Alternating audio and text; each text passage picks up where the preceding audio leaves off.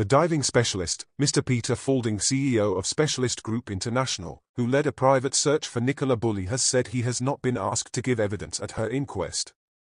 His team spent 3 days scanning a 3-mile stretch of the River Wye using sonar equipment, but did not find any trace of Nicola in the section of the river they searched.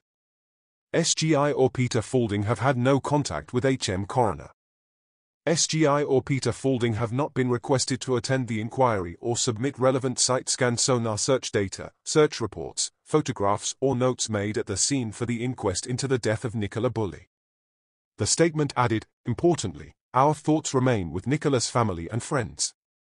We do not wish to intrude on their grief at this difficult time. Our hope is that their privacy is respected, and their wishes are put first as they go through the difficult period of the coroner's inquest." SGI and Peter Faulding will make no further comments.